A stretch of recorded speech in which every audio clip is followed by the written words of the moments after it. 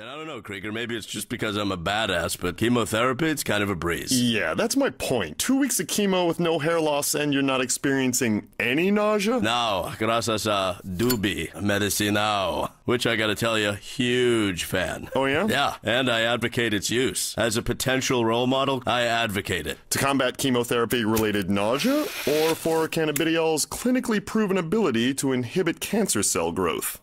It does that? Yep, and if you need more, let me know. I got a guy. Me too, Krieger. He's called a pharmacist. Yeah.